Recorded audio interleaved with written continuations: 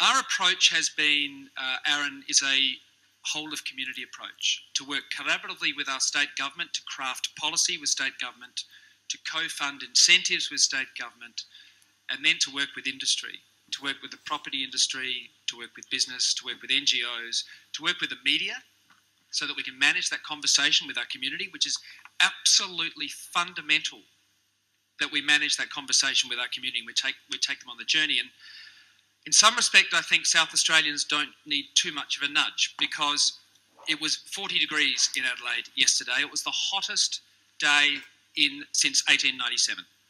We live in the driest state, in the driest continent.